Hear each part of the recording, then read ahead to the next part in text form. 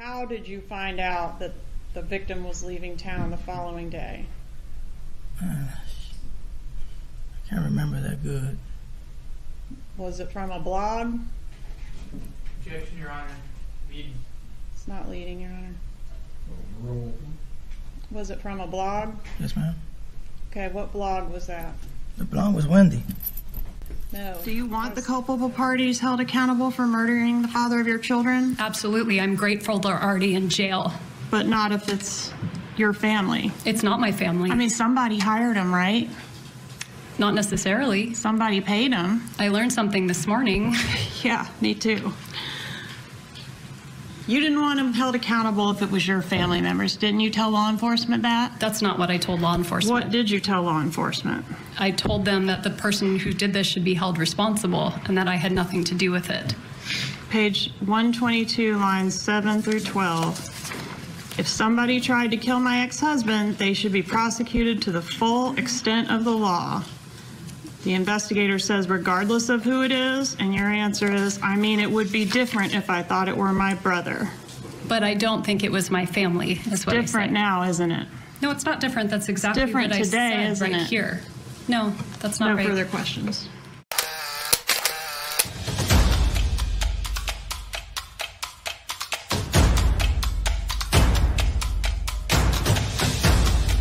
You are listening to the Roberta Glass True Crime Report, putting the true back in true crime.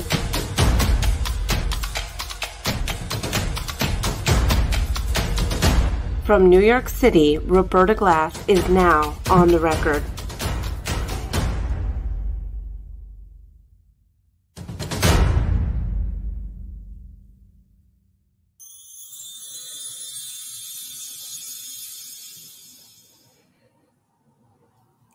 Okay. How is everybody doing? Happy Wednesday. I did a special Tuesday show yesterday. Thanks to everybody who caught it, talking all about my short time, working for Sean Diddy Combs. Wanted to talk today about Wendi Adelson, if she did it. So this is really a thought experiment. Wink, wink, nod, nod. If she did it, why she did it. And I wanted to look at some of the patterns of her behavior, specifically in her relationships, and specifically her relationship with Jeffrey Lacoste. Now, Jeffrey Lacoste was really the thing that got me into this case. I thought his police interviews were some of the most fascinating, some of the most insightful. And being someone who has always been pretty, I don't know, what do you call it? Pretty sensitive to people, who's always asked, how do you know that? How do you know that? You just sort of, I think women have this kind of intuition from a very young age because we are the weaker biological sex, that it is something that we inherently have to protect us. And I was always asked, why are you sensing this about someone? Or why do you feel that? And I would say, I don't know. I just feel it. And Jeffrey Lacoste had a lot more reasons than just feeling it, but he put out a pretty strong case as to Wendi Adelson being an antisocial personality. And I would say that this is a family. I've talked about it before many, many times, that I believe that this is a family of antisocial personalities. And there are all kind of, now, because there's no real loyalty, so it became, after Dan Markel's murder, the family really sort of became closer, and also geographically closer, because Wendi Adelson moved down to her parents real quick. They all became closer and they're all telling themselves the same thing. And I'm sure they talk about it much in the way that we've heard on these phone calls. Oh, who could have done this? We had nothing to do with this. And I want to thank Fancy Fiction. This is something she put up on her Twitter. And I know that I don't know if we've all seen it before. I certainly had, but, I really thought she made a really insightful point here about the text messages between Wendi and Donna. And so let's just take a look. This is from Fancy Fiction's Twitter. The link is in the description of this episode. So Wendi writes, "Dear Mom, I know you are upset by the verdict, but the anger at me is not justified. I am not responsible in any way for Charlie's situation." Isn't that funny?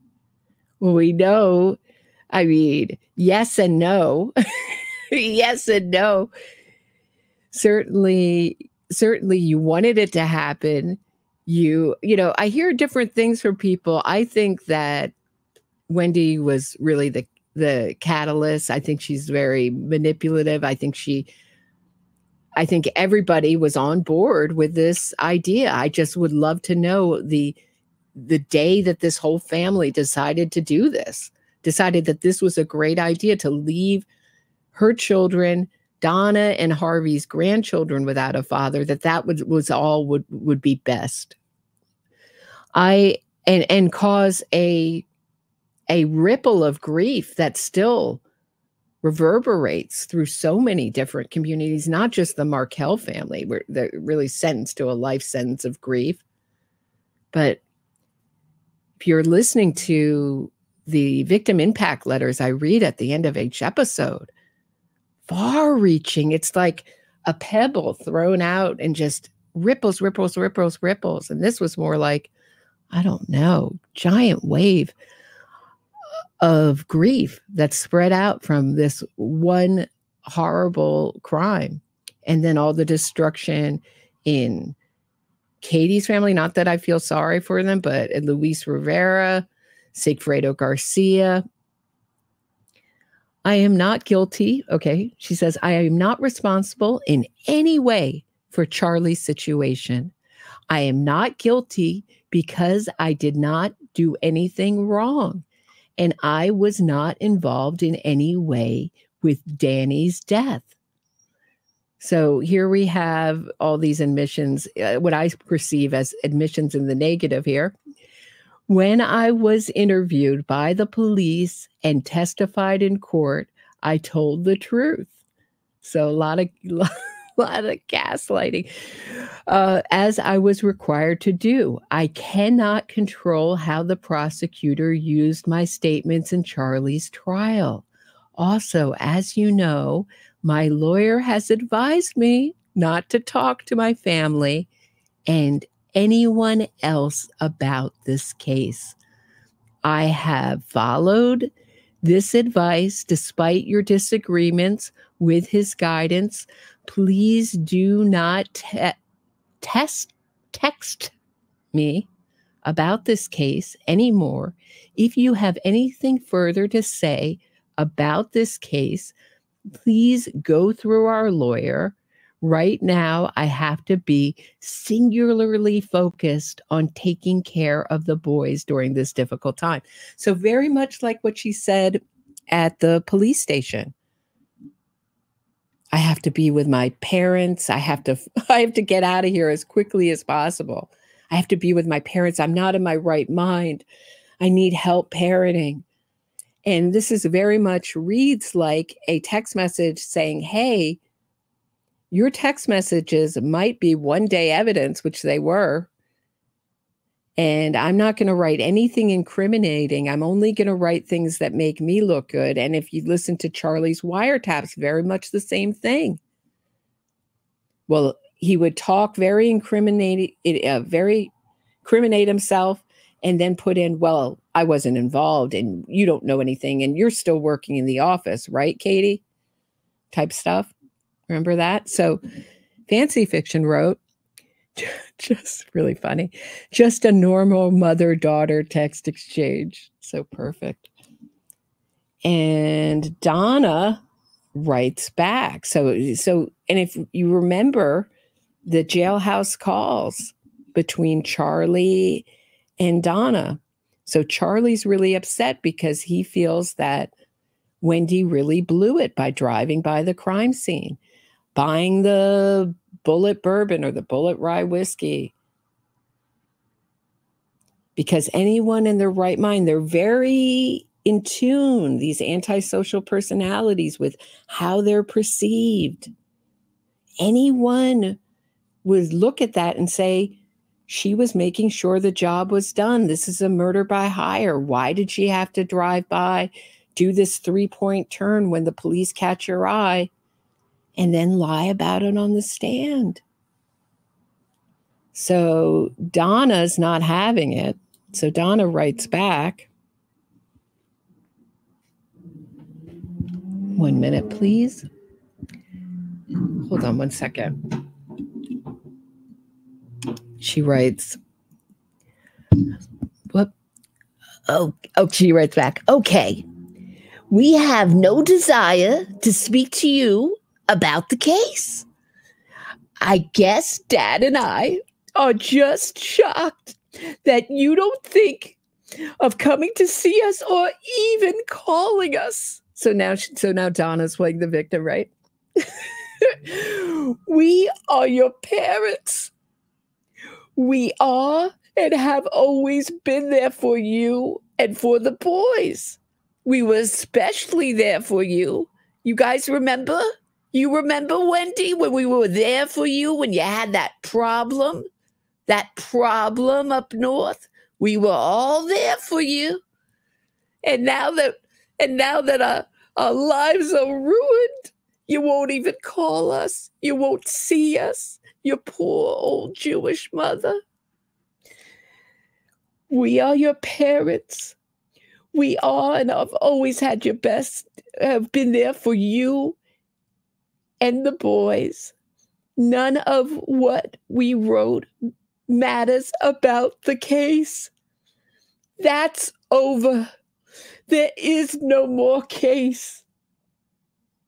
Oh, wait, didn't she say that? Right. Oh, wait, sorry. She says, sorry, none of what we wrote matters about the case. That's over. I just want you to know how many times over. That's over. I just want you to know how many times Charlie is asking about you, about his darling baby sister. I mean, that's what she's saying.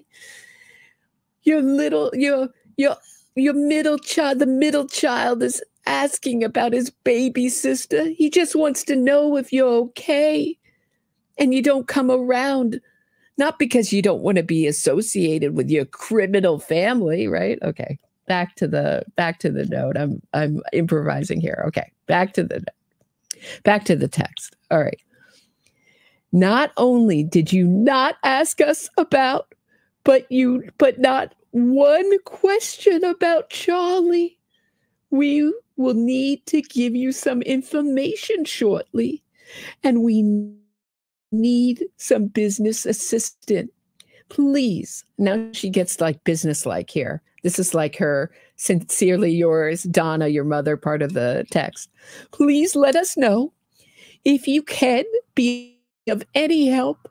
If not, we will try to find someone who can help. This needs an immediate reply so I can start asking other people to help. Don't get nervous. Again, nothing in capital letters about the case. Just wanted to show you some business stuff and personal things. If you can't do it, we must find someone else who can, right? Even though they were very old and infirm and have done nothing but help you all our life and raise you and love you, We'll find someone else if we must, Wendi. Someone else. That's what she means. I hope you can understand it has nothing to do with the case. There is no more case. By the way, you said you have to focus on the boys. Have you told them?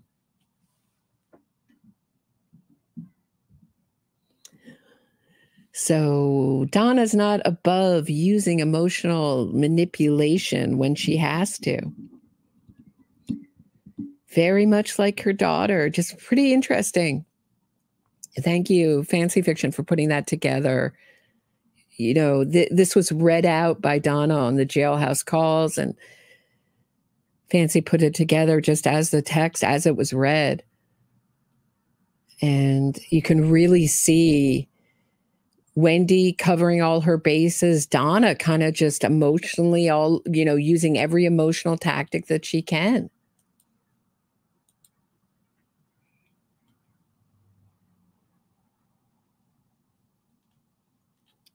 So I wanted to look at, before we get into Jeffrey Lacoste, so when I talk about antisocial personalities, what am I talking about?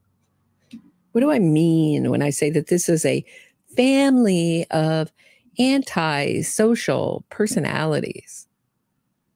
What does that mean? What are they like? So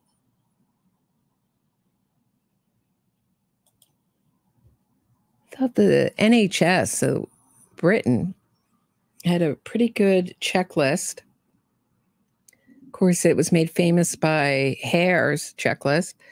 Signs of antisocial personality disorder, exploit, manipulations, or people who could violate the rights of others, lack of concern, regret, or remorse about other people's distress. So Donna can try to manipulate her daughter with all this, but it's not going to have any effect on Wendi. And you can hear in Jeffrey Lacoste's police interview, he accuses her of being a sociopath. And she goes, I don't know if I'm a sociopath or not, but I don't feel bad about any of this. They don't have any feelings of remorse or any real feelings of empathy towards other people, behave irresponsibly, and show disregard for normal social behaviors. Kind of like planning begins with an M, ends with an R. The murder, have difficulty sustaining long-term relationships, be unable to control their anger, lack guilt, or not learn from their mistakes, blame others for the problems in their lives. Right? So Charlie blamed Wendi, Charlie blamed the jury, Charlie blamed Tallahassee, and Donna. And then you can see in Wendi's testimony, it's all just speaking of the kosher food. It was that she got kosher style food. It wasn't that she totally disregarded Dan and his kosher guests who eat kosher.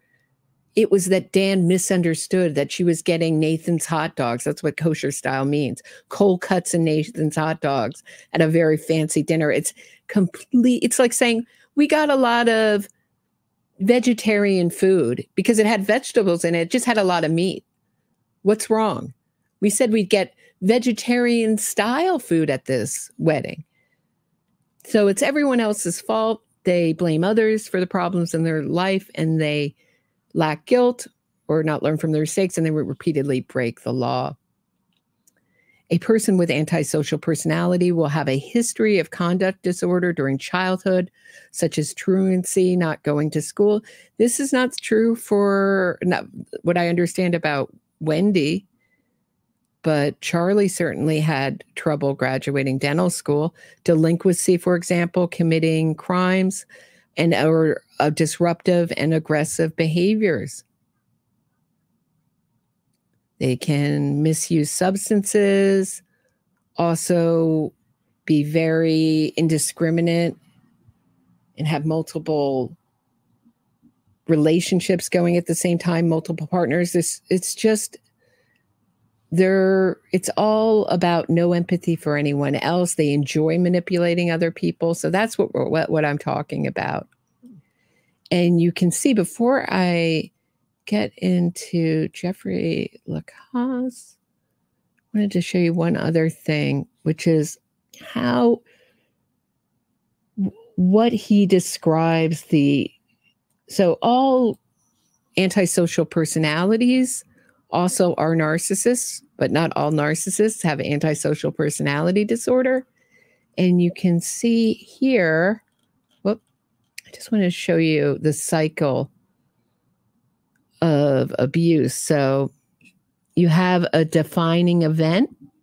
This can be a fight, argument, actual issue, or a created crisis. No matter the reason for the drama, the peace and quiet has gone on too long. And then it goes into regaining control. The argument shifted power back to the narc, and the victim takes the blame and the responsibility, apologizing and calming the fight by giving in. Peace and quiet, the cooling down period, seems peaceful and all is well. In reality, the narc is merely manipulating and gaslighting their victim. Life is peaceful as long as the narc has their way, and then the tension builds up and it goes over and over again. This is the cycle of abuse. And often it starts with love bombing, and then there's also this degrade and discard, right? So let me show you that real quick before I get into some of Jeffrey Lacasse's more insightful. We're not going to watch the whole thing. I edited it down. Tried to fix the sound as much as I could. Is this the same thing? Hold on. But my apologies.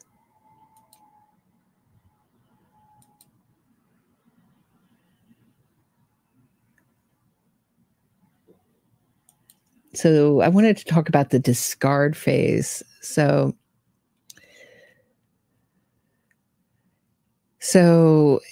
at the end, when they're no longer useful, when they're no longer a supply, these narcissistic personalities, I'm talking about Wendi and Donna, will discard. So they'll do this by emotional withdrawal, become distant or cold or unresponsive. They will devalue, criticize, belittle, or demean the other person, or they'll give them the silent treatment. And you'll hear in this, Jeffrey Lacasse is saying, it's really weird. Wendi doesn't want to be around me after her ex-husband's very strange, very mysterious murder. What happened? What's going on? So let's just, actually, I'm going to take a quick break, 36-second break, and I'll meet you on the other side of the break. Be right back. Don't go anywhere. If you are enjoying this episode of my True Crime Report, please hit the thumbs up, subscribe to the channel, and share this episode. Get access to exclusive podcasts and other bonus content by becoming a patron today. If you have a question or comment for me, shoot me a super chat and I'll do my best to answer it and read it on air. Thanks so much. Now back to the show. All right. That was a little breather. Always feels good. Professor in the department is totally obsessed with her. You probably already got that. So this is pretty interesting. Let me know if it's too loud or too... I can't turn it up. I think this is as high as it goes. I moved it, tried to move up the volume and clean it up a little bit. I don't know how I did. Let me know if it's too loud. Jane's World, thanks so much. such a generous amount of material. For more Roberta does Donna. Thank you. Yeah. Jane's World too has been putting them up in my community tab. Now numbering 4 plus 10 minutes compilations. Yeah. Jane's World's too been doing compilations of my Donna. I think I really like the last clip you used. Does that sound narcissistic of me? I don't know. Thought it was funny. So he starts out talking about two things, and I thought I just kept this in. It's not so much about their relationship and his observations of Wendi, but I thought it was interesting. He says, Wendi had this other professor who called her a goddess. Clearly, Wendi would have brought up this person as a possible suspect, or this student who kissed her on the mouth. And we know that there were rumors that were put out by the police that they found some kind of, I believe it was put out by the police, correct me if I'm wrong, that they had found some kind of adult material on Wendi's phone connected with teacher-student kind of things. And he thought, well, did anyone Jeffrey Lacoste is asking the police, did anyone bring up these two people? And of course, Wendi didn't bring up these two people. She seems totally focused on Amy Adler, who was Dan Markel's, he was very happy with her, girlfriend, Jonathan Adler's sister. She's a law professor. Here in New York City, very, very beautiful woman, knockout. She must have been such a source of jealousy for Wendi. Very beautiful, very smart, ran in circles that Wendi could only dream about. And everything that, when she found out that Jeffrey Lacoste could no longer be her scapegoat, really, she changed to Amy Adler's ex-husband, as if that makes any sense. To me, the most sense, I would say, would be to bring up the idea, if I were Wendi, if I were this horrible, dark human being who did this, I would try to connect it with Dan Markel's work with the Prod Father case, the case of the Orthodox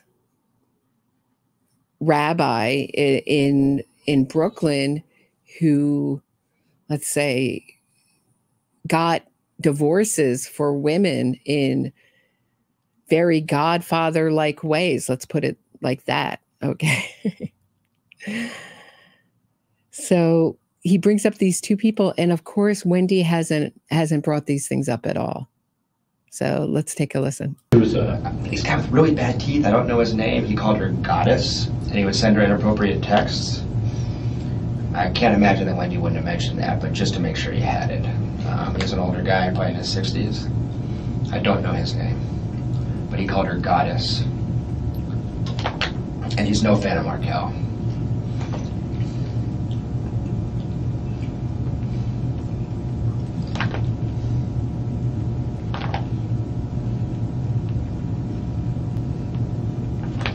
I think I know who you're talking about.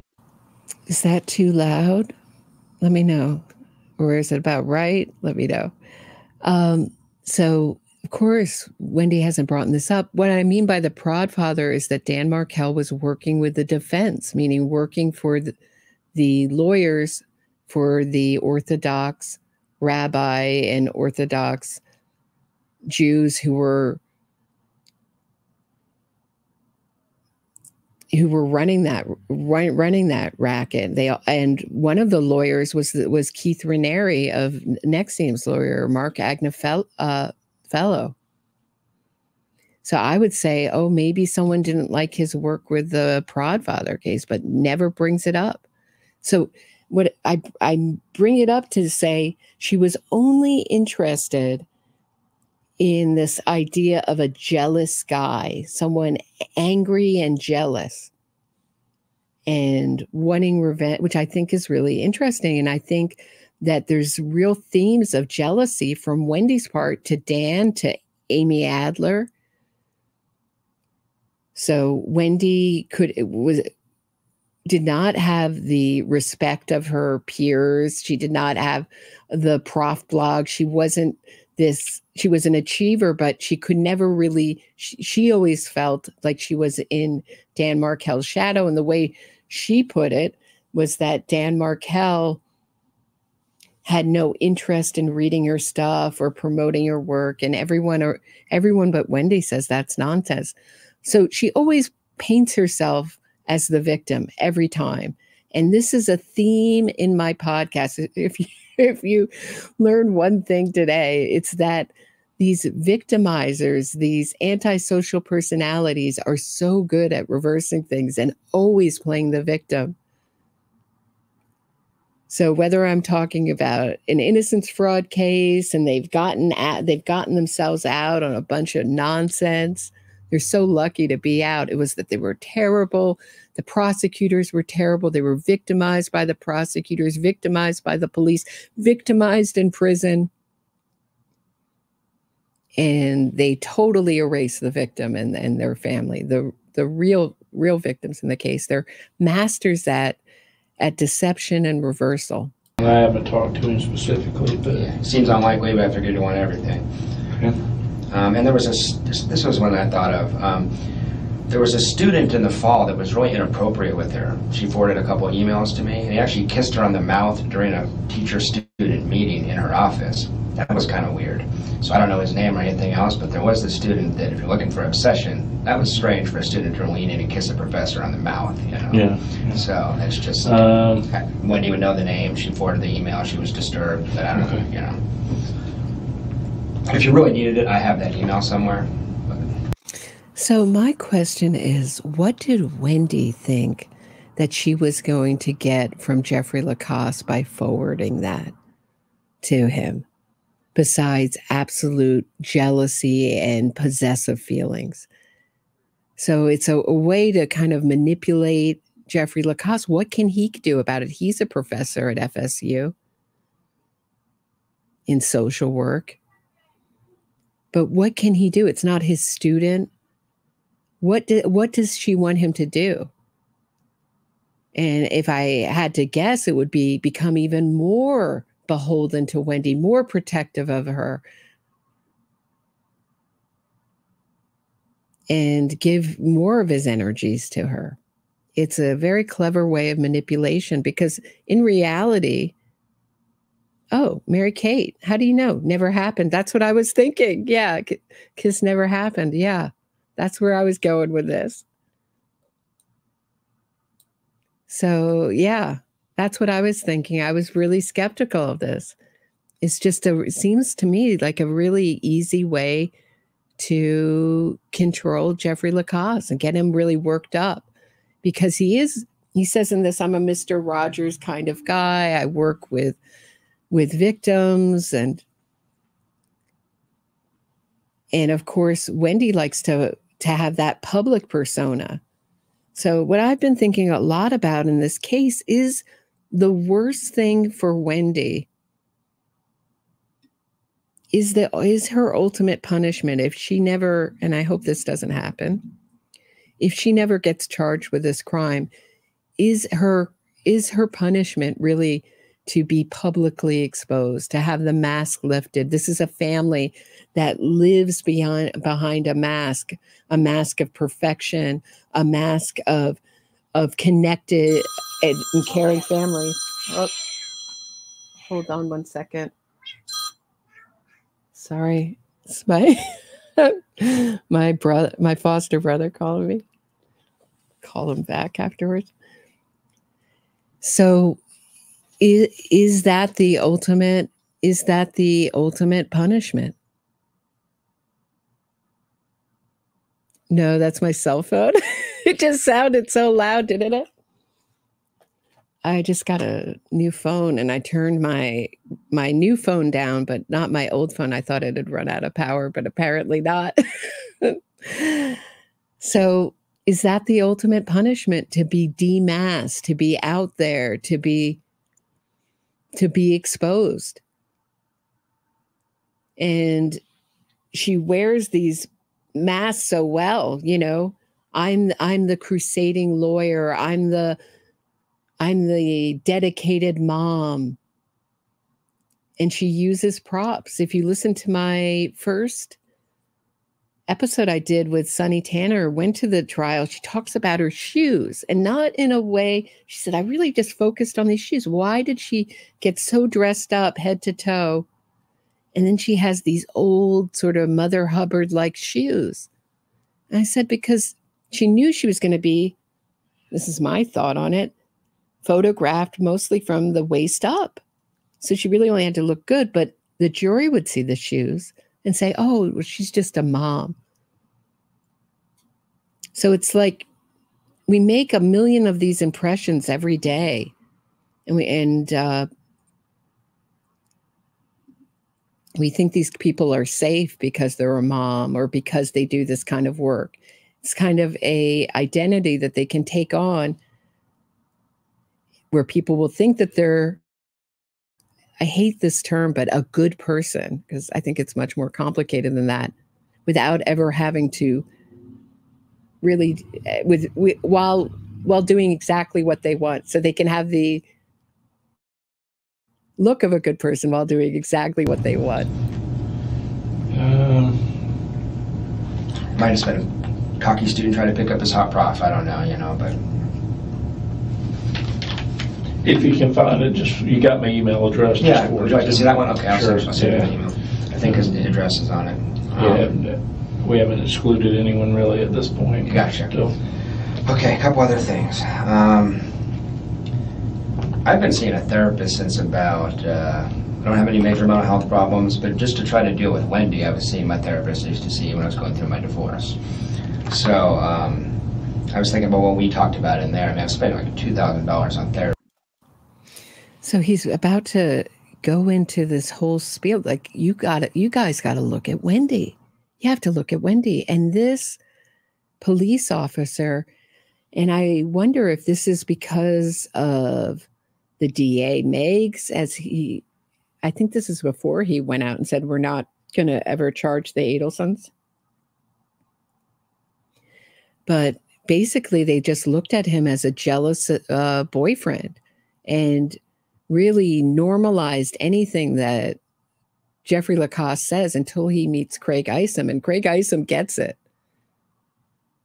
Much more psychologically in tune. And we've all been that person, like, the sky's falling, the sky's falling. Don't you see it's like this? And the other person's like, no, it's just normal.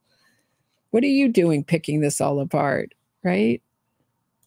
Trying to figure out how to deal with Wendi. She's been really hard to handle. And I realized I never put it together, but he for months has been concerned that she's a sociopath. And I didn't tell you guys that before. I still love Wendi. I was under her spell. She called me tomorrow. I'd probably go back to her. But there's a lot of stuff that, as I look back, is really strange. Just to give you a couple examples. Well, I guess one of the things I worry about is Wendi has this public persona. And she's a very good actress, and she's very charismatic and all this kind of stuff. And she knows a lot of people, you know, everybody in Tallahassee knows Wendi. You probably discovered that already. I mean, she's in every social circle, you know, she's very social butterfly-esque and out there and stuff. But in terms of people that know her intimately, have spent like a lot of time with her and have seen behind the curtain, you know, I think it's Markel, me, and maybe that SAC guy in the last 12, 13 years. I mean, she doesn't, you know what I mean? So some of the stuff I had seen was pretty crazy stuff. I mean, no sense of guilt, no empathy, hypersensitivity to criticism. When I said, hey, you cheated, I mean, that's fucked up. She would not apologize. She would not say she felt bad. She would not say she made a mistake. She's a total pathological liar, and I feel bad saying all this because I still love her. She has these flaws, and I would have stayed with her. But if you look back at Markel's legal documents, he's constantly talking about her systematic pattern of deception, how she lies all the time. And she told me once, I have a really hard time telling the truth when it's inconvenient or unpleasant. I lie all the time. I mean, she said that to me. See, isn't that interesting that Wendi is so aware of who she is? So I believe she knows that she's an antisocial personality. I believe Donna knows this about herself. She's very aware of what she does, very aware of how her mind works. And she says, I have a hard time telling the truth. And we saw it all on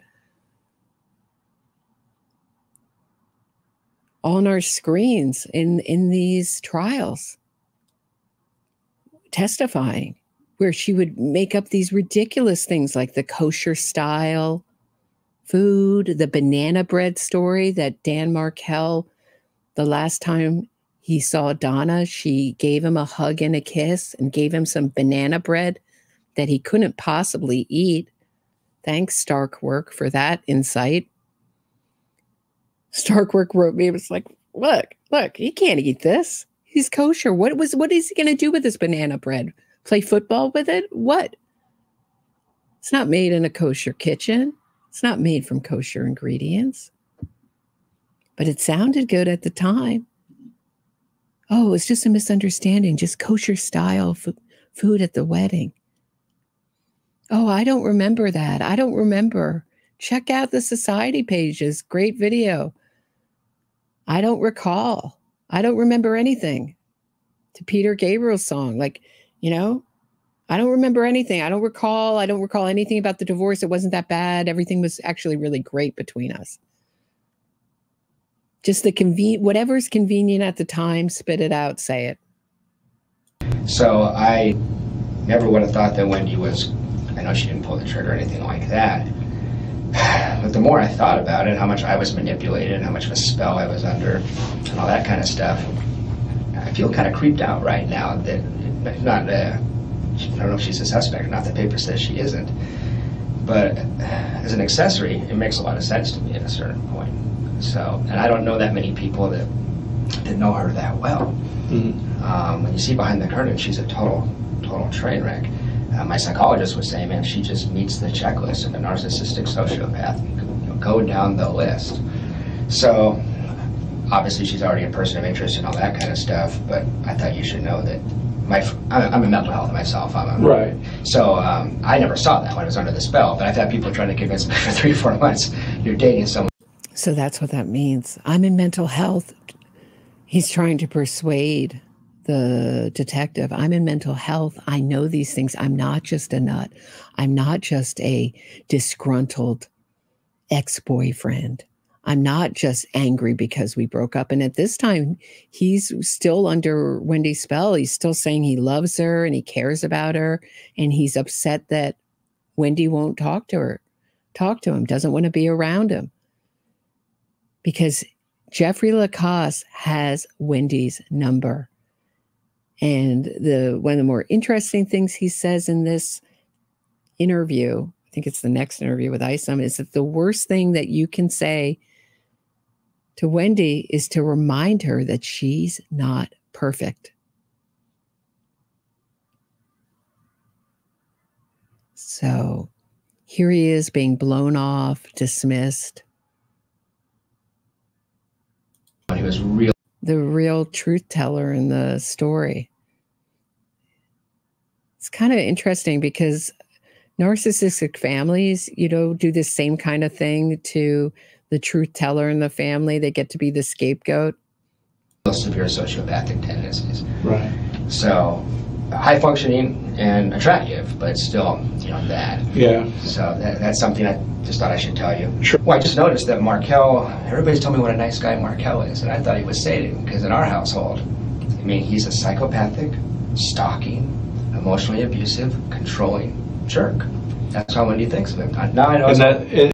Who does that sound like? Psychopathic, controlling, stalking, narcissistic jerk. Who does that sound like? Dun, dun, dun, dun, dun, dun, dun, dun. So someone that sounds like their first name ends in an I?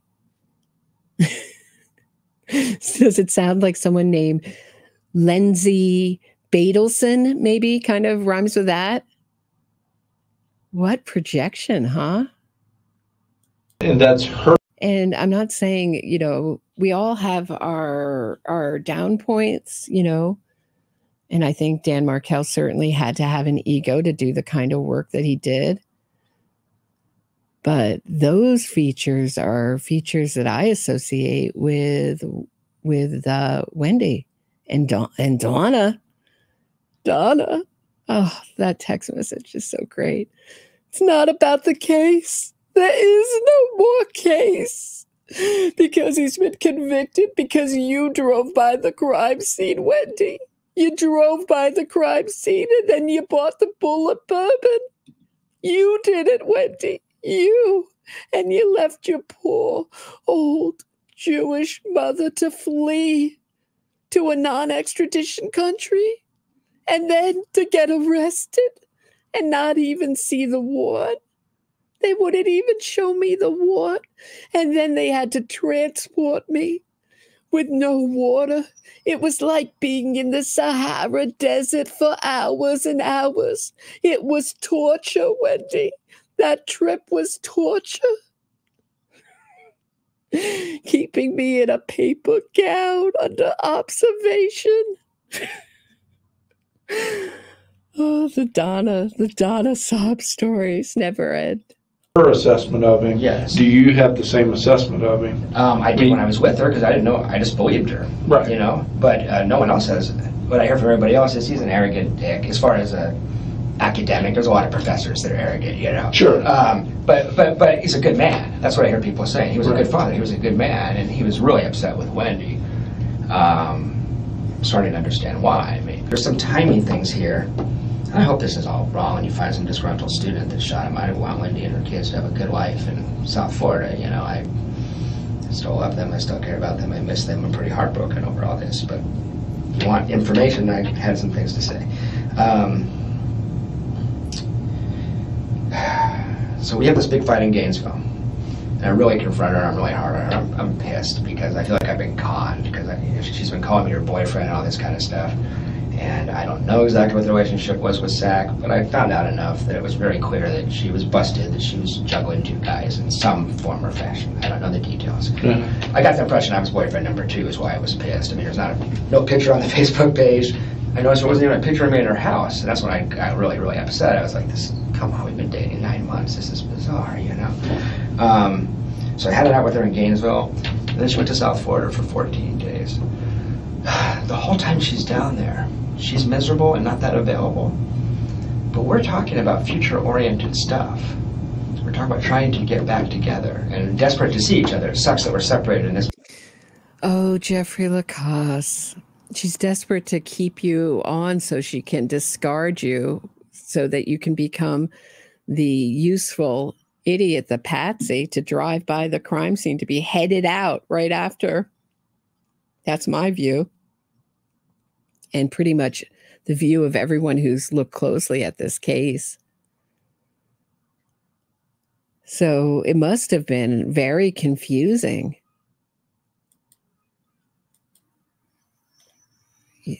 You know? Hold on one sec. Chewy, big night.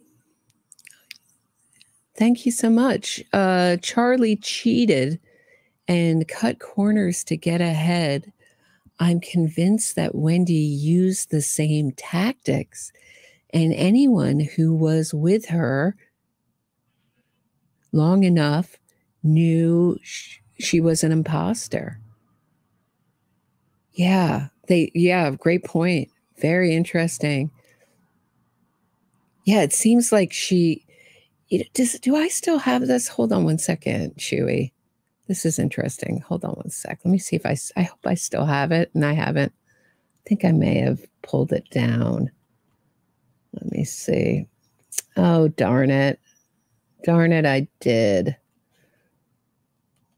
I used to have her book review. Someone really, I'll get it for next time I cover this topic. But someone wrote an early book review of her and said, you know, she's using the stories of the victims that she helps within her legal work. And she's really, how narcissistic she is and how she takes their sorrow and uses it for her own to shine, to basically bask in their shine, you know, to take on that moniker of victim. And that's interesting that you think that she cut corners too. Would not be surprised. It's very interesting in this. Jeffrey Lacoste talks about how disappointed she was that she didn't get to give her speech. It wasn't that her children no longer have a father. It wasn't that her life was uprooted.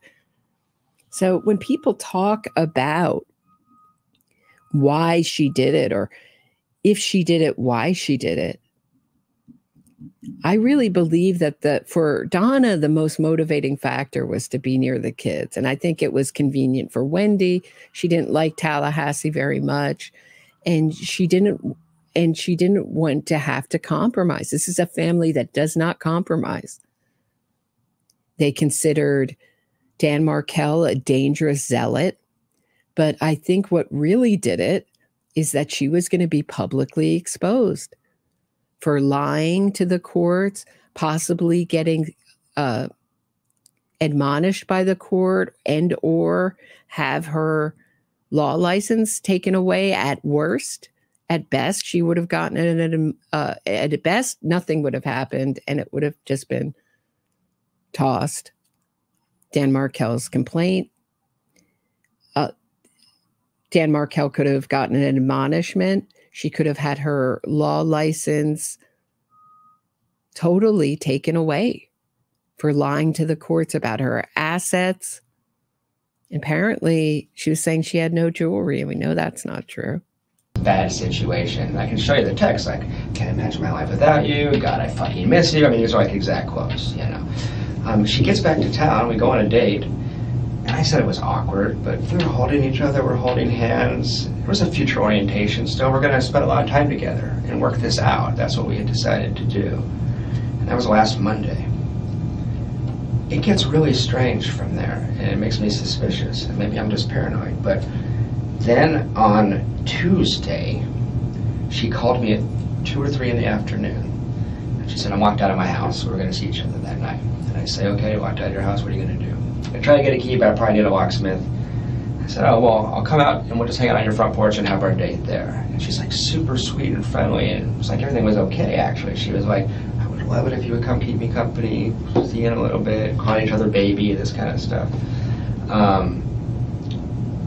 When I showed up to yoga, and it ended up that she got into her house, we went to yoga together instead, and we just met there. When I showed up to yoga at 7, something was completely different. She was gone. I mean, and that might have been just her talking to her friend and said, you know, very interesting that when she was at her parents' house, she was telling Jeffrey Lacoste, I'm cleaning out my old room, almost as if she had pre-knowledge of this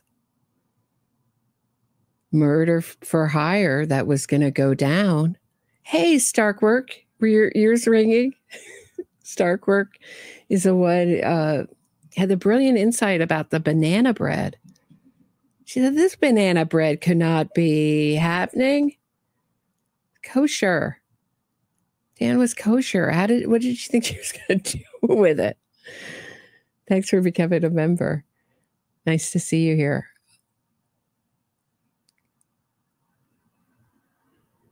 And then they're also meeting on the porch, and she's saying, was she packing? Was she packing the house? When I had Patty from Patty's Playhouse on, she was bringing up the point, when were these movers hired? It's very hard in Tallahassee to hire a mover on a moment's notice.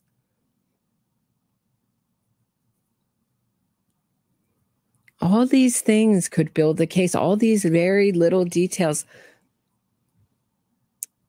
Listen to the episodes I've done with John Luanne, who's known as King of the Cold Cases, who tries, or used to, before he was exiled by DA George Gascon in California, horrible DA, for his speaking out against, John Luanne spoke out against George Gascon's pro-criminal policies. But he was running a very prestigious cold case unit there. They prosecuted cold cases, no body cases, the hardest of the hardest. And all those little details become very, very important. And I think that this is now we're going on a decade with this, still without all the, in my view, all the co-conspirators, indicted. So all those little details will be very important. Then there's all the keys she made. What's that about? She kept losing her keys and having to make more keys. What's that all about? Decides it, and that's it. It may have nothing to do with your case. But I would be really curious to know, if I was you, who she talked to between 3 and 7, because something happened where I seem to be irrelevant all of a sudden. And this is after 15, 16 days of her wanting us to, let's just work this out. It just turned in a second. Thanks, Debbie. Roberta, Wendi said a friend of hers moved her things to Miami. Interesting. Thanks, Debbie. Debbie Martin knows so much about this case. And it gets a little stranger from there, actually. And this was Tuesday preceding the 18th? Exactly. So I'm never. When did she send you the email? That was that night. That was memory. that Tuesday night. That was Tuesday night, which I suspect was already in her head. Because well, that may have been she maybe came to a finalization that she was going to do that. She may have. She may have. I mean, I don't want to make this all about me. There's bigger things here. But I did notice some things. I mean, so she's done with me, right? Okay. I'm looking at her. It's not right. Something's wrong here. I walk out to the car, and it's really awkward. Small talk, I can tell she thinks she's done. But she asked me if I was going to be here this weekend. Now, she's done. Why does she give a shit if I'm here Friday? She asked me directly, are you going to be here Friday? And I said, maybe it's up in the air. And it wasn't up in the air. I just didn't want to seem desperate, and I was just going to stay here and not take my trip if Wendi was willing to see me, is what that was about.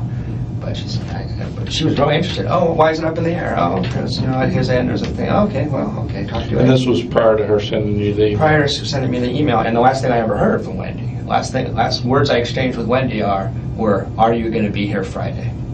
I just thought you should know that. It may mean nothing, but it was kind of strange to me. Then the no contact order was also kind of strange to me. Usually you would just send someone an email and say, hey, I need some time to think. She was very strict about that no contact thing. It was almost like she did. Right. And he's absolutely right with every single point he's making. And it's just all going over this detective's head. And I just find it so interesting the way he's describing it. He's much more effective the second time he's really strategized his arguments and says them with a lot more confidence to ice him. And I wonder how much of that is time away from Wendi and time to really process everything he's seen. How much of it is Detective Isom being a much more receptive and perceptive audience? But here he's just getting the brush off, and this detective, is it Hale?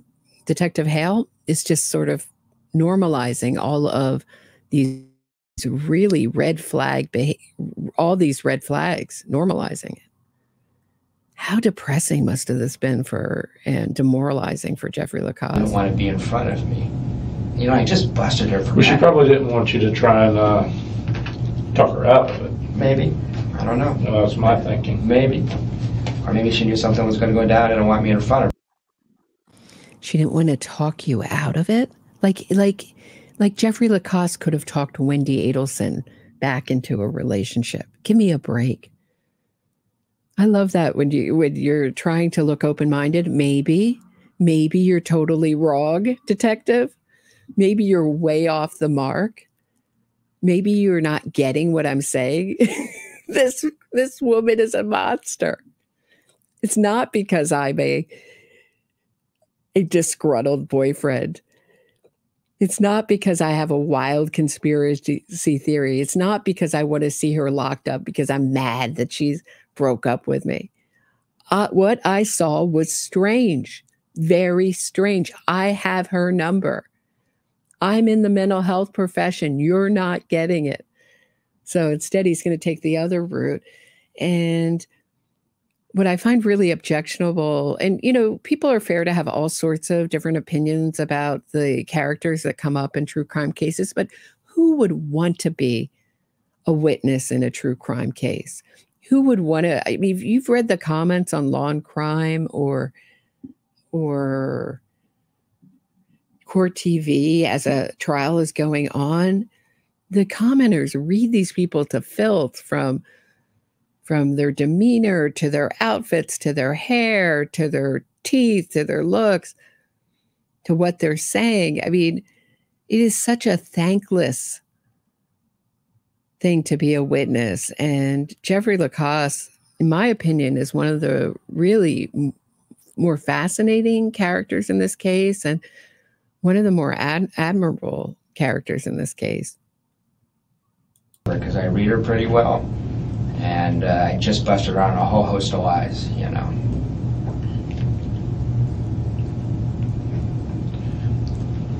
Okay. This part sounds crazy speculative. I just wanted to give you the information. So that struck me as kind of strange. Oh, I don't know if you guys have seen this yet. This was just weird. This is just stuff. Have you seen this picture? Probably seen it in the media accounts. Mm-hmm. I mean, if you look at that picture, my friends that have, I don't have kids, my friends that have kids show up and said, look how narcissistic that picture is. Who looks good in that picture? Not Wendy's kids. Wendi.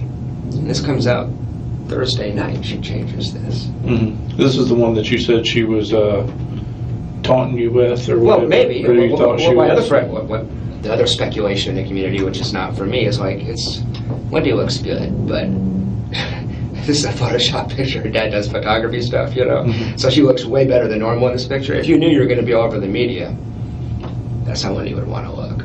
So that may sound crazy to you. But, narcissism is based on Narcissus falling in love with his reflection. And it's not a real reflection. It's not a true reflection of who you really are. So there's Wendi again, putting out a fake, improved, a filtered version of herself out into the public. It's so emblematic of the whole way this family deals. Oh, hey, Miss Shorty, thank you for being a moderator. Love being back on this Adelson trade. Yeah, I'll be, you know what? I buried the lead a little bit. There is news with Donna. If you haven't heard, her trial has been moved up, meaning sooner, not later, because of the Jewish holidays.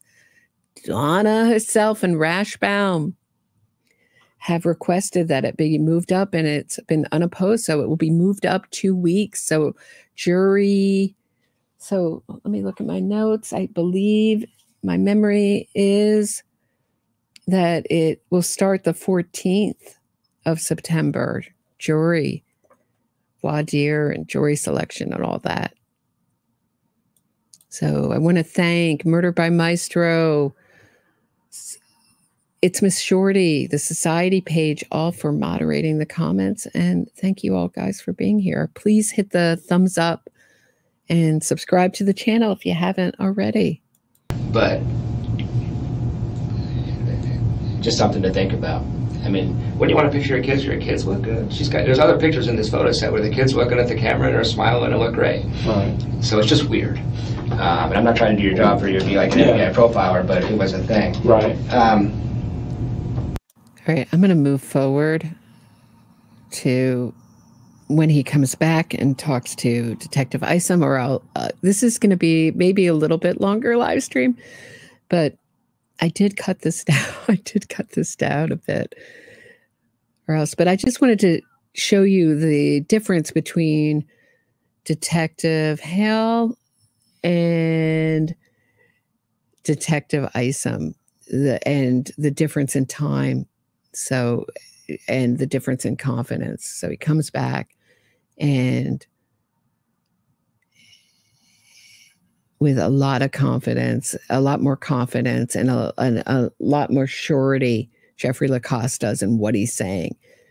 And a real need to communicate what he knows to Detective Isom. And would, I mean, that was Hey, hold on. unbalanced. And I said, well, she seems upset about her divorce, but I don't know if she's unbalanced. I didn't take it seriously at the time.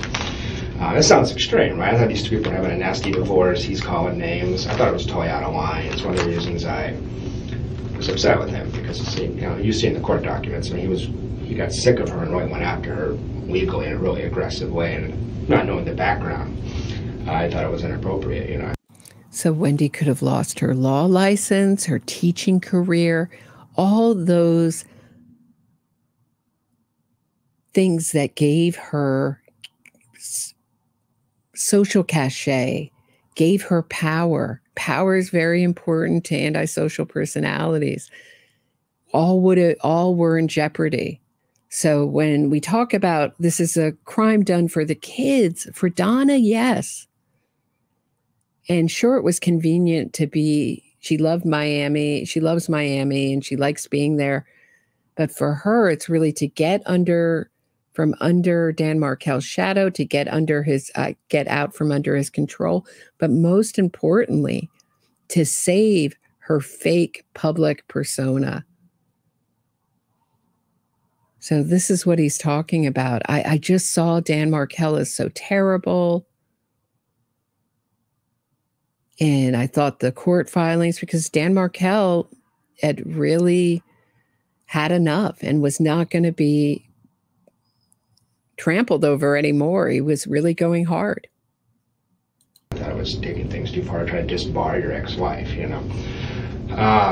But one impression I'm left with is, I don't think I said this before, like in December or January, I thought that was totally out of line. By May, I don't know if those are technically the correct words, but by May, I knew exactly what he was talking about. And this is a very troubled person, Wendi Adelson, deeply troubled person. And at first, she's gorgeous, she's smart, she's funny. I mean, I fell for this girl like a ton of bricks. Most men would. I mean, that was one of the reasons I stuck around too long. But just an overall impression of her. And Danny says this in court documents, actually. She's a very manipulative person, a pathological liar. Wendi was an alcoholic while I was with her. She drank her dinner most nights. Extremely fragile, extremely depressed. Many, many nights sitting, hated Tallahassee so much that thought we're a bunch of country bumpkins, so we liked Tallahassee because she's from Miami. Didn't hide that fact. Thought it was bizarre that I moved here from Phoenix. And the two conversations that we had every single day for 9 months were, Danny is an evil monster, and Tallahassee is the worst place in the world to live, and I can't believe I got stuck here because of Danny Markel. And she was obsessed with those two concepts. So I got really tired of hearing that, but I heard that every day for 9 months.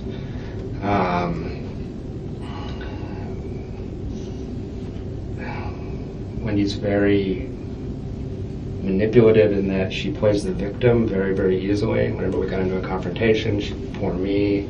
Very sensitive to that. I work with DV victims, more than social work, all that kind of stuff. So I'm a sensitive Mr. Rogers kind of guy. So it's a very, easy way to manipulate me, or Markel for that matter.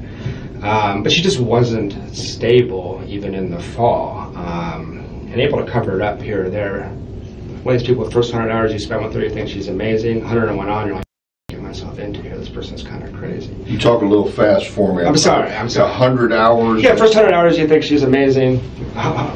Then after that, wait a second, there's some tremendous flaws here. So she puts the This always reminds me of some of the women I went to Sarah Lawrence with. You'd meet them and you'd be like, this young woman is amazing. They're so charismatic.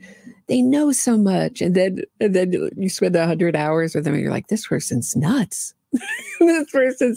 this person's more than just a little eccentric. This person might be deeply troubled. That's what that always reminds me of. But what he's saying is, Detective Isom, don't let her phony public persona fool you. Don't be fooled by the mask. Underneath it is a very troubled woman who is capable of this. I don't feel I was heard last time. I work in this area. I have her number. Listen to me. I've never seen another police interrogation like this. Let me know if you've seen one close to this. I never have. It's so perceptive. A very good public face. It's a calm, but as far as seeing stuff pertinent to the crime, I met her brother Charlie when I was down there in Miami for a mock. Very odd. And there's an odd dynamic between them. The whole family's real weird. Heat situations. So he came off like an offender to me. He came off like a, kind of sociopathic, like this is strange. He just met me. He's telling me this. It was really, really weird. Okay, Yeah, go ahead. I know. I'm just trying to rein you in a little bit ahead, so I can make sure I get it right. Yeah, 400 Korean people and just him. Some of the men took offense and he got punched out. Charlie did. Yeah. So the way he handled that was to. That was a big deal in our relationship. And right, because you see her there and she's with this guy, and you don't know who they. So he's talking about how weird it was. Charlie was telling these stories in a hot tub about getting revenge on a woman who humiliated him. And why would he tell this in front of his sister? He said they have this weird relationship, the family. So it's not just Wendi who seems to be an antisocial personality. It's also her brother. And I would continue on and say it's her mother and her father. And they all... Before they got divided, because they're really kind of, when it benefits them, they would stick together in a very kind of became an echo chamber. But now that Wendi wants to save herself, she's become the scapegoat. It's all Wendi's fault. None of us, it's never mind that Charlie ran his mouth like crazy. It's all Wendi's fault. We had a plan. She was supposed to stick with the TV. She wasn't supposed to drive by the crime scene. Nobody told her to buy Bullet bourbon. The guy, maybe I got that wrong. You knew that she was seeing a guy? That's one of the things. If Wendi just followed the plan, but like Georgia Kappelman, the great Georgia Kappelman says, Wendi couldn't help herself. And for those of you who want to talk about this case, I have the Georgia Kappelman Appreciation Society on Facebook. It's just a fun place to talk about the case and pay our respects to the prosecutors who prosecuted who are now going to prosecute Donna, successfully prosecuted Charlie, Sigfredo Garcia, made a plea deal with Luis Rivera, and eventually took 2 tries, but got a conviction for Katie. The concern me is that she would bring him up from time to time, and there was other signs. I mean, there's, I think, 5 to 10 other men. I was in denial about it in this time period. That's not a crime, obviously, but she's very impulsive, very erratic, doesn't think things through. She will do them and then worry about the consequences later. She was remarkably sloppy about cheating on me in terms of, well, that's what was interesting. Up until about early June, she was covering her tracks pretty well, actually. And after that fight, we had not a huge fight, we had a mild fight about that. And things started to get really, really strange. And this is what I think I had a hard time getting across to Investigator Hale. So we have that fight. She goes to Portland for a weekend. She comes back. It's now June. And June, I was walking around saying to all my friends, I don't know what is going on. Something is going on. We had that very frank talk about that and decided to stay together. She said, it's one guy. He's gone. He literally moved out of the area, as you probably know. So in June, I was walking around saying to my friends, I don't know what's going on. It's just uncanny to think back on it now. I said, I don't know what's going on, but something's gonna happen. Like, it feels like there's drum beats. It feels like we're moving towards something. It's really, really strange. I don't know what's going on.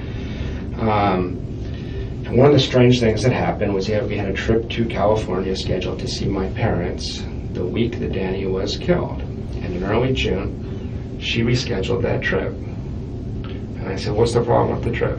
She says, well, I'm worried we'll get stuck in the airport and we won't be back on Friday. I have to pick up the kids from school. And I said, said, but we're coming back Thursday night. It's not winter. We're not going. Atlanta in the winter, I would understand. There's no way we're gonna get. And we can rent a car. We have friends that could babysit. This is strange. I said, fine. Cancel the trip.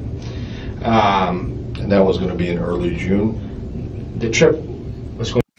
Yeah, she's afraid that they're going to get stuck in the airport in June. I mean, is that a dumb lie? It's almost like a lie that's put out there just to enrage him, just to kind of irritate him. I was talking about the Tate brothers, and they had this technique where Andrew Tate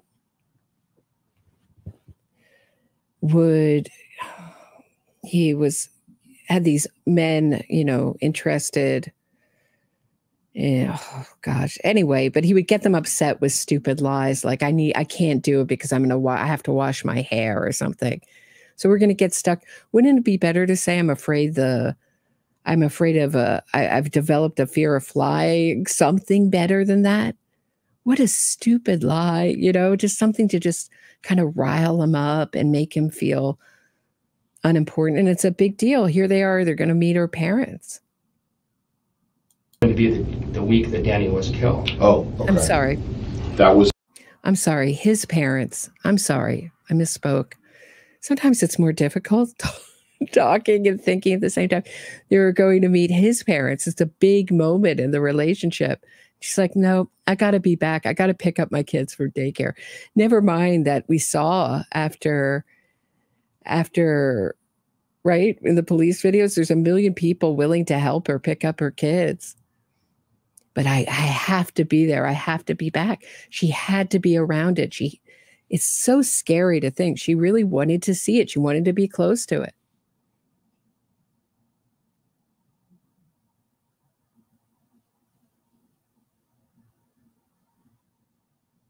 Right. She wanted to be there for it to all go down. She had to be there. Yeah. Who's saying that? Rabbit. Thanks, Rabbit. Yeah, absolutely. She had to be back to get the children Friday, the day it happened, the day the crime happened. The trip? 11th to 19th was supposed to be the trip. So we had a trip planned, and she was real strange about the fact that we had to reschedule this trip. It just didn't make sense. And I even said, if you just don't want to go because you don't feel comfortable right now, just tell me, that's cool. She goes, no, I have to pick up the kids from school that day. I just have to. I don't want to do anything that would stop that, And she said, I'll miss the kids at that point. I said, okay. A couple of days later, I say, well, she said, but I want to spend that time with you. I was leaving for Tennessee on Friday. And she said, I want to spend that Monday through Thursday with you. I said, great. You want to go to St. Augustine? She loves the beach. She hates Tallahassee. This, again, is just very strange and suspicious to me. Wendi Adelson tells me, what I want to do is a staycation. I want to stay home in Tallahassee. I said, you want to stay in Tallahassee the hottest week of the year? He goes, yeah, we'll go to Tom Brown Park, we'll do this. I said, you hate it here. I'm offering to take you away. Why wouldn't you? All these details are so important. Listen to my interviews with John Lewin. She's someone who hates Tallahassee. Now she wants to stay. She wants a staycation. She wants to go to the park in the hottest weekend of the year. He's right on. All these observations are so right on for the right on. And finally found someone who will listen. But will this prosecution come? Hard to know. Thanks, Ms. Rex Murphy. Just gifted 5 memberships. My understanding is that they'll be given out in random in the chat. Thanks so much. I'm going to actually take a quick break with just a little change of pace. Hold on one sec. I know we've all seen this before, but I think it's time for a musical interlude from the Society page. And They're great video. Thank you, Jeff.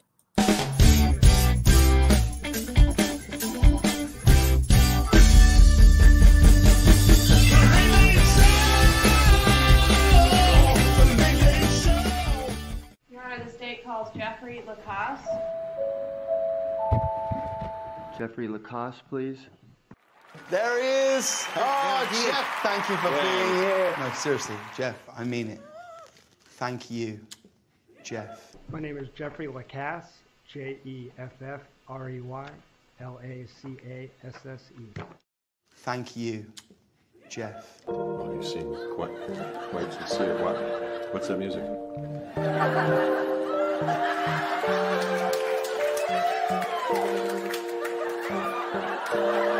Thank you, Jeff. Thank you, Jeff. Charlie had told her that no man wants to date a single mom. So we had this conversation repeatedly. And then I show up to dinner and Charlie's dating a single mom. Thank you, Jeff. I'm so freaking scared of sexy Rex. Thank you, Jeff. Thank you, Jeff. An extremely contentious divorce.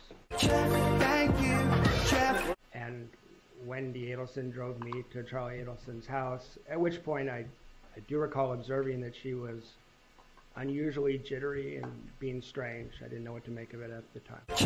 Thank you, Jeff. She was a nervous wreck, and I actually traveled to the store to buy her, I believe, some Pepto-Bismol. She was such a nervous wreck, she was having stomach problems. So she wasn't food poisoned, she didn't have the flu, she wasn't sick. She was just so I don't remember that. nervous that she was having stomach problems. Thank you, Jeff. Thank you. Well, you didn't go anywhere with Wendi without hearing about No. Dan Markel. Thank you, Jeff. Thank you. I was kind of tired of being strung along. Thank you, Jeff. Thank you, Jeff. Thank you, Jeff. You can bet that he has tons of sex. Thank you, Jeff. Thank you, Jeff. Thank you, Jeff. I'm so freaking grateful for my Jeff. No further questions. All right. We can release a witness. Okay. You're free to go. Thank you. Thank you, Jeff. I'm so freaking grateful for my Jeff. Very beautiful. Thank you. Thank you. You've been great, really. I want to thank each and every one of you for coming by. Thank you, thank you, thank you, thank you, thank you, thank you, thank you, thank you,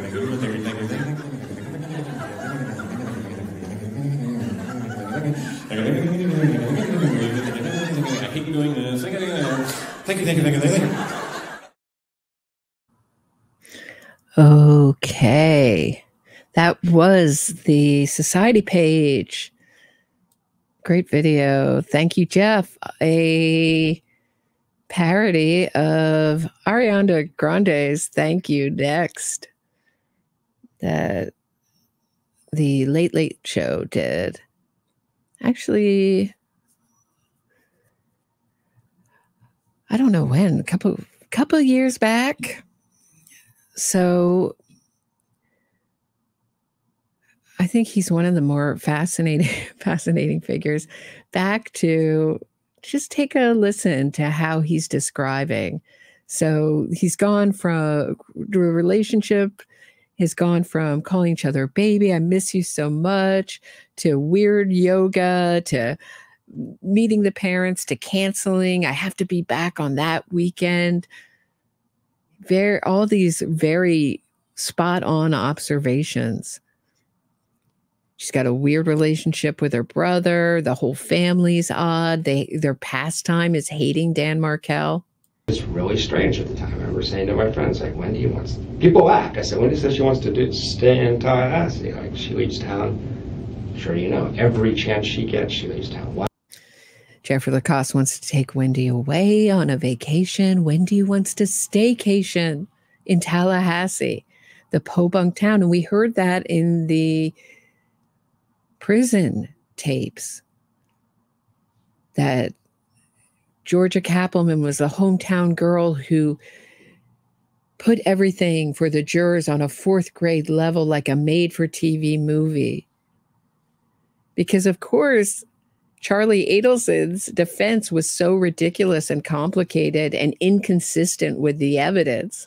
It wasn't that it was a terrible, ridiculous defense. The way Charlie Adelson saw it, I had a story for everything.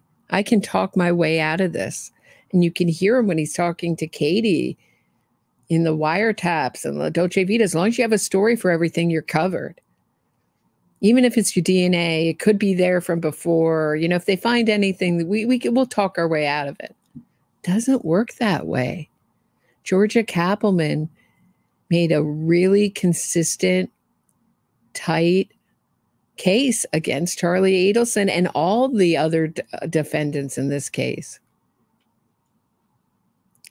So I don't think it's going to go well for Donna. I think she's wasting her time with this. I don't think I would have ever offered her a plea deal, but it's just good. I would be very surprised if she doesn't get convicted. I mean, the best thing, I've gone over it before, the best thing she has in her defense is also very strange. The bump, the conversation with the undercover in the bump.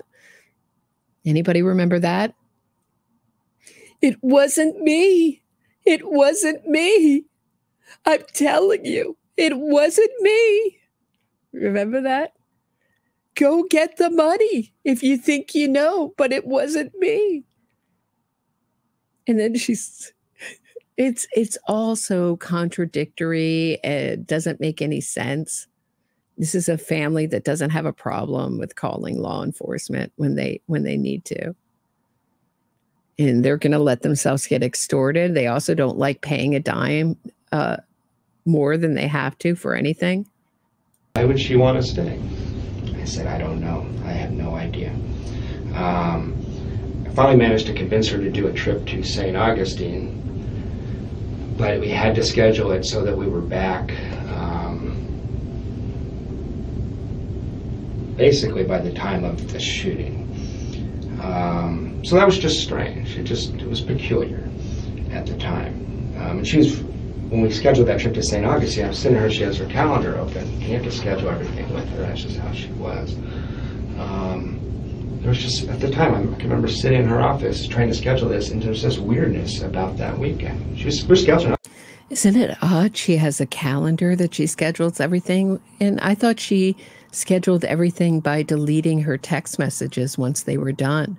I thought that's how she said she kept track of her appointments, by writing text messages and then deleting them. So Jeffrey Lacoste is saying she actually kept a schedule book. Interesting. Very interesting. Other things, no problem. But that weekend, she just was intent on. That day meant something to me before Danny was shot. Like, there's something weird about that week. I don't know what it is, but there's something weird about that week. If we keep going through June, other things I noticed in June that were really crazy. Let me back up a second so I get this right. Yeah. July 11th through 19th, you're supposed to go to California. Yeah. Leave on the 11th, come back on the 19th. I can look it up for you. It might be 12th to 19th, but it was the week that Danny was shot. Yes. Okay. Yes. So when is she saying, I can't do it? What date? What date are we talking about when she's telling you I can't do it? Early June. I can pull up exactly. Early June. Early June, yeah. So you're supposed to go to California with her, just you two. We have plane tickets purchased. And she sat me down, I think it was June 5th or 7th. I will find out for you if you would like. Yeah. And she just said, I can't do that, and it just didn't make sense. It just didn't make any sense. So she'd already said that date was that window of... She said, this is the one week I have to go see your parents. And I 11th through the 19th. But that was in May we booked them. So 3 different times she canceled plans with me in the 2 or 3 day period with Danny. What you're leading to is this is highly suspicious that she needs to be here on the 18th of July. Yeah, just anecdotally, subjectively, whatever it's worth, it was really weird. It was really strange. I know this woman. I know her really well. And there was something at the time with me saying to my friends, what's going on? It's just really, really strange.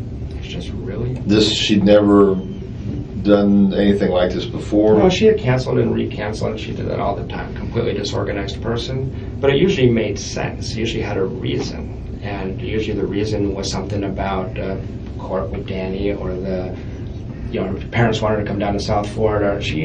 Every other time but this, I understood. This time I was completely puzzled. It didn't make sense. And it was very, very strange. Okay, so she cancels this trip to California. Did you go anyway? I did No, not. of course you didn't. You were okay. Wish I had. Yeah. And so what happens to these plane tickets? Her ticket, I have no idea. So she bought her own? Yeah, we bought separate plane tickets. As a matter of fact. So Detective Isom is just starting to get it. Just starting to get it. I don't know that she did buy a plane ticket. Oh. But she told me she did.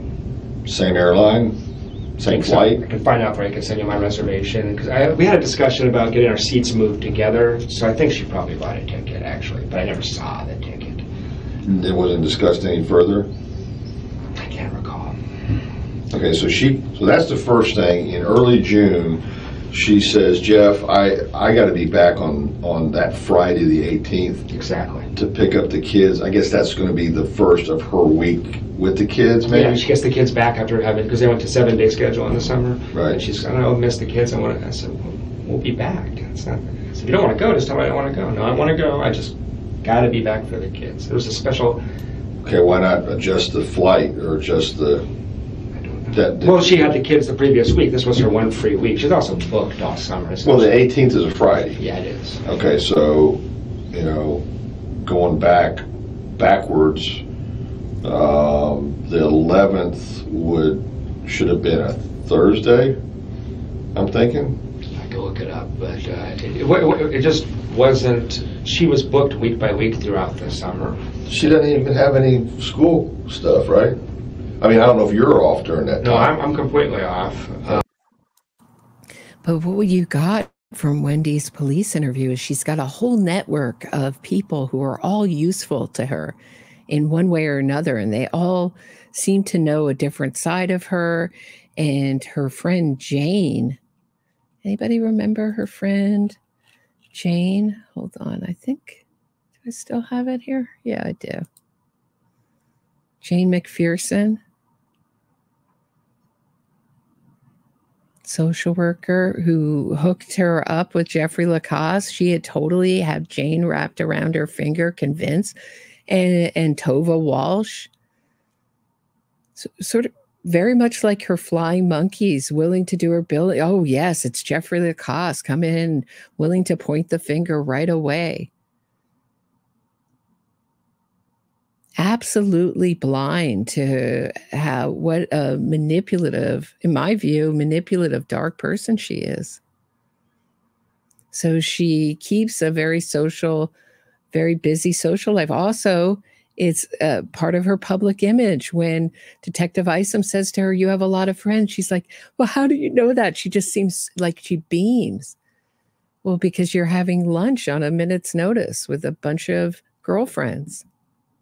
So yeah, she just seems to beam at any kind of, get real narcissistic supply, from your eyes are so blue to you have a lot of friends.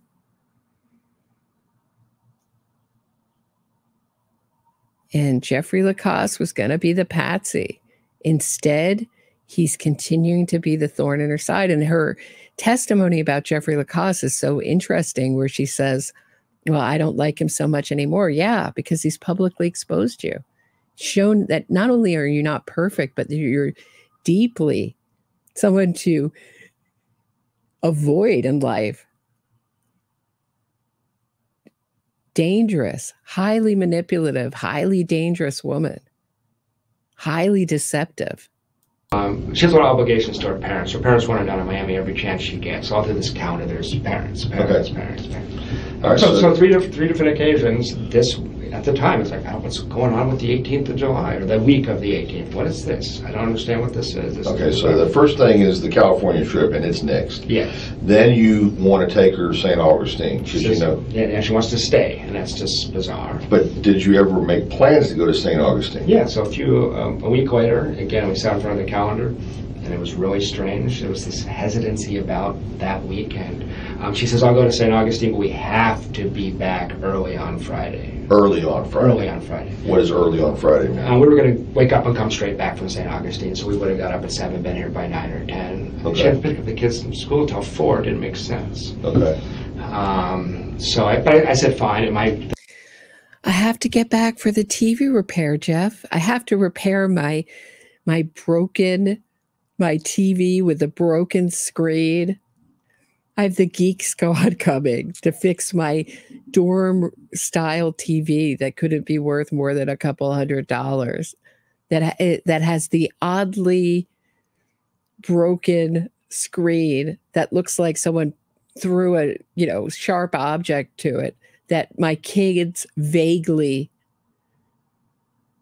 injured this TV, right? It's so bizarre. I mean, you couldn't make up these details if you wanted to. I mean, you could, but they're so specific and so odd. I mean, they really covered all angles. It's like they thought this out, very much like what Charlie Adelson. If you have a reason for everything, well, the TV broke and he's making the kids watch Wendy's making the kids and Jeffrey Lacoste for their special movie night watch TV on this broken TV screen when they have another TV in the other room that he's willing to hook up. She doesn't want the TV replaced because it has to be used at the right time for her alibi. So what's interesting is to me is to why she went out looking like that with her friends, and what was that lunch date about? And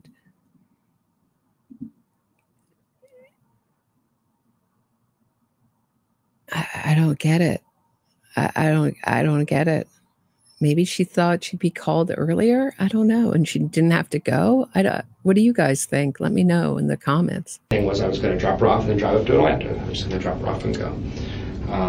So that was just strange. It just stuck in my head. Like, what? Because your trip to your friend up in Tennessee, what was the date you were supposed to go? I was supposed to leave at about 10 or 11 a.m. on Friday the 18th. Okay. Because I was supposed to the original trip was to go straight to Atlanta, stay the night in Atlanta, then go to Tennessee the next day. So I was supposed to leave here at 10 or 11 and get there. I'm going to move forward a little bit. Said it would cost about $15,000. $15,000? That's What? So here's where he lays the heavy. This is just paraphrased, but I want to make sure I understand. Yeah. Charlie did look into having Danny killed last summer. It would cost about $15,000, and that's not exactly word for word, but that's pretty close to what she said.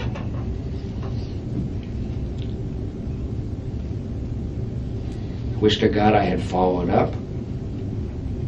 But how do you respond to that? What do you say? What did you say? I changed the subject to us. I was interested in working our relationship out. She ever bring that up again? No.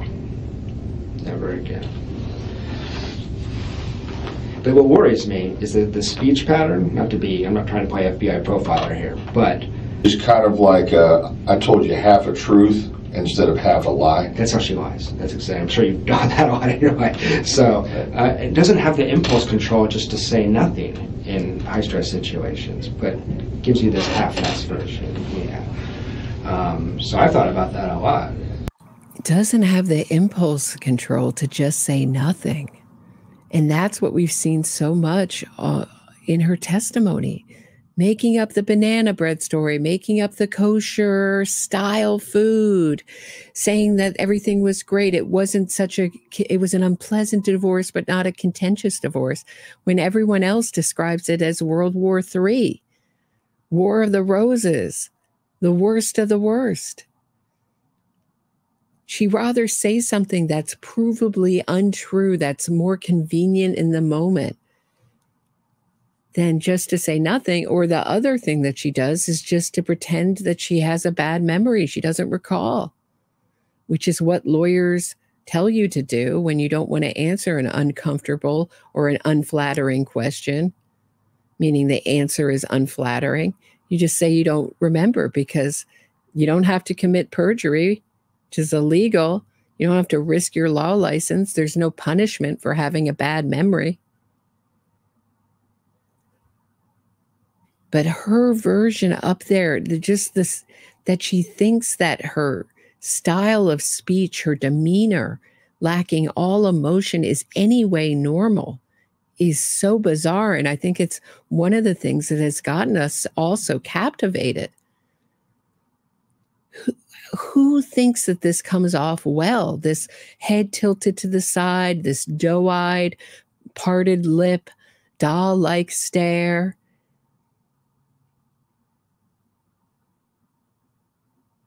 Who thinks that that would be better than just go? And she has immunity. She's lying under immunity, in my opinion, and I think it's provable, saying she doesn't know how to spell gibbers. And Georgia Kappelman says, well, wasn't it programmed in your phone? She doesn't remember key parts of the divorce, things that I remember. I mean, how does she? I think it's just to win in the short term. It's better to make Georgia Kappelman look like the one who doesn't know, and Wendi the one who knows, to temporarily win this battle and lose the war and feel like she won something and be defiant, than just to go up there and tell the truth. Her mom's overprotective, but she's not controlling. Come on. Those emails are wild, from Donna to Wendi. They're wild. But you do remember the amount is $15,000? I do remember that. No further than that, nothing else? There's nothing else. I wish I followed up. I beat myself up about this. No, you didn't. What am I going to do, call you guys and say my girlfriend said something crazy? I don't know, you know. The thing that worried me about Charlie is he has a very close friend and goes on these trips with him, who's ex-special forces and is known for being kind of deranged, and it looked like it was done by somebody who knew what they were doing. So I told you guys that already. What's his name, though? I never got a name. I don't know. I assumed you guys investigated it. I don't know. He's a tatted up, known affectionately as a deranged guy. Guy just didn't come back the same like some of these guys do, unfortunately. But he's a close friend of Charlie's? It's on his Facebook page. That's what I told investigator Hale. Okay. When I heard the crime occurred, about 12 hours, I was shocked, and then as I'm driving up I-75, in my head, I was like, holy shit, Charlie did it, and he got that guy, I can't remember his name, to do it. You're saying this guy is on Charlie's Facebook page, or was? Was. I don't know if he is. Okay. These are really smart people. I wouldn't be Facebook friends with them anymore if any of this is true. Other thing that happened in June, our relationship isn't doing well. All of a sudden, from nowhere, you know, like a 5-year-old kid will try to manipulate you in a very transparent way, and it's like obvious what they're doing. She started doing that kind of stuff. I got the sense we weren't going to make it. It was obvious to me, and I never going to trust her again. All of a sudden, she throws me the world. And I thought at the time, I said to my friends, I've been very careful not to develop like a hindsight bias. I've checked back in with my friends. What did I say? I said, you said in June it felt like Wendi was stringing you along for some reason, and you couldn't figure out why didn't you do. Very intuitive and a truth teller. This would have made him very unpopular among Donna and Wendi and Charlie, because they all live in an echo chamber where they all repeat each other and live in a fantasy. And the fantasy is, we are the Adelson family. We are like the royalty family. Everyone wants to be us. We are the most smartest, sophisticated. No one will tell us what to do. it's our money, our connections are the best, our word is the best. And here's the truth teller saying, no, this family is really very dysfunctional, very, very antisocial, very dangerous. And for Wendi to have Jeffrey Lacoste, this was her ultimate revenge, to have Jeffrey Lacoste come in to someone like Detective Hale and say, look, I'm telling you, and be treated like a crazy person. The idea was to make him the patsy. Don't forget that. And I've done a lot of videos on it as far as the car that was rented was always a car that looked like by the people who were hired to do this, always looked like Jeffrey Lacoste's car. He was picked out. And you have to think about the kind of personality who could go from, oh, baby, I can't wait to see you. I miss you so much. Oh, I'm coming to meet your parents. I want the kids to call you dad. To, I need time apart, right? Just convince, right before Dan Markel's murder. Coincidentally,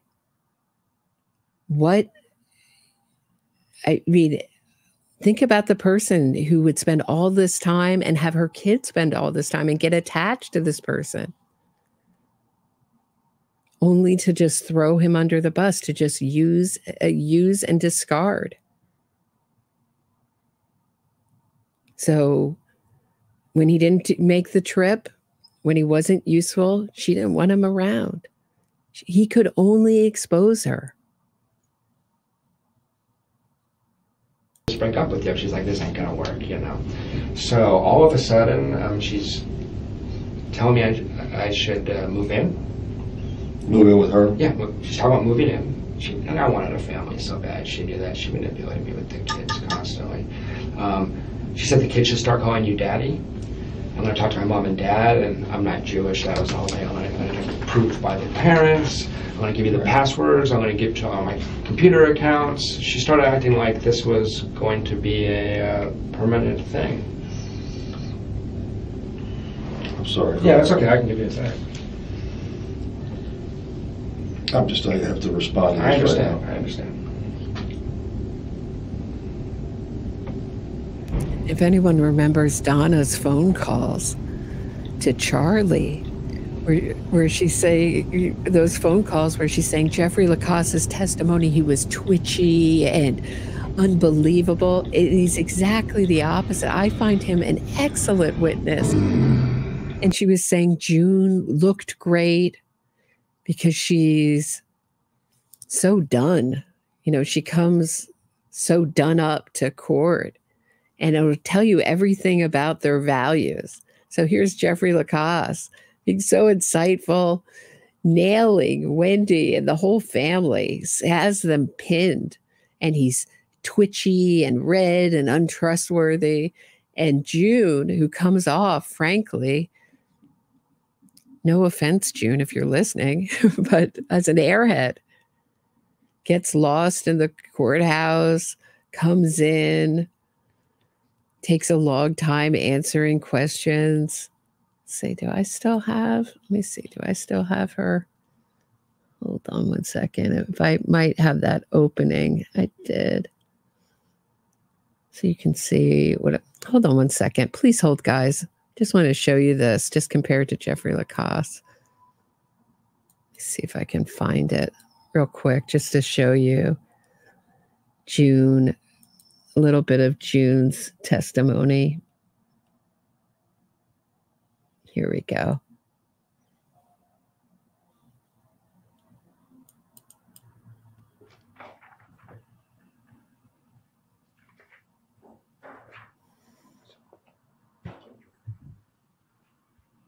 Do you solemnly swear or affirm that the testimony you shall give shall be the truth? So this isn't her testimony in Charlie's trial, but it'll give you an idea of what her testimony is like. The whole truth and nothing but the truth. Thank you. Please spell your name. June. Do you know Charlie Adelson? Yes, I do. How do you know Mr. Adelson? He's my ex-boyfriend. Did you have any contact with Donna Adelson during this time frame? No. Do you remember being on the balcony of the Icon where Mrs. Adelson lives, having a conversation with her about this case? Briefly. All right. And what was her demeanor? Do you know what I mean by that? How was she acting? Yeah, I know what demeanor means, but she was, everyone was obviously upset about this, and it, you know, she wasn't happy, so. She was stressed out, right? Yeah, of course. Did she have puffy eyes? I don't remember. Did she complain about not sleeping? Possibly. And did she make a statement to you about Dan Markel? Yes, I believe so. What was that statement?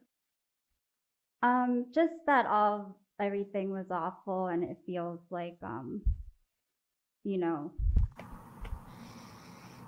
like it's, I don't know. I'm sure you have it there. So. Do you know what it is? I kind of briefly remember, but, Did she say that she feels like Dan's back from the grave, like haunting her?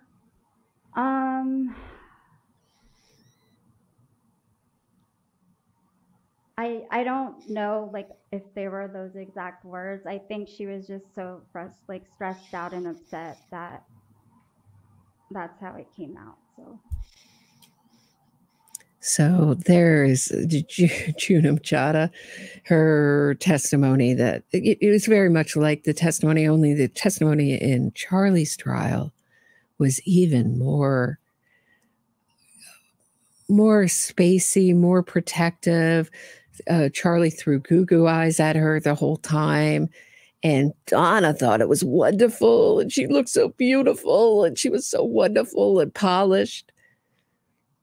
So it'll tell you, you know, Jude was really still, she said about Charlie, that if you, except for this slight problem with him being, possibly being a murderer, he's a perfect man for her. So it'll tell you her thinking. But I think I've made the point I was going to make in this, which is what if Wendi did it, why she did it, was really because she was going to be publicly exposed. She was going to lose a lot. When we talk about the kids, and I really think the kids are much more of a motivation for Donna than Wendi in this.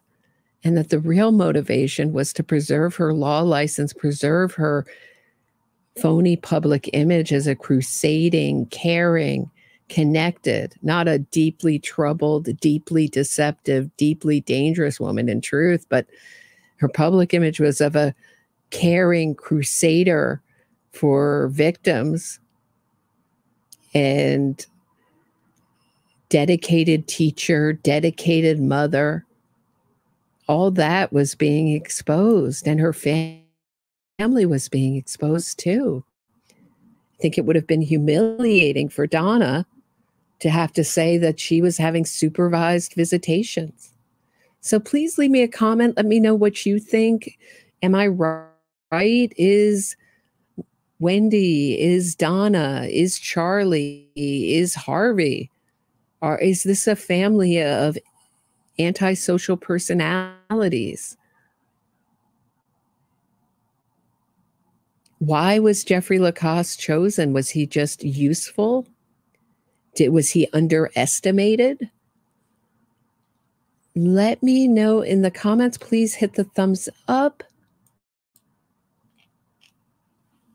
If you're listening on Apple Podcasts, leave me a 5-star review, and I'll be back tomorrow at 6 p.m. Eastern with another live stream. Thanks so much for listening, everybody. Have a great night.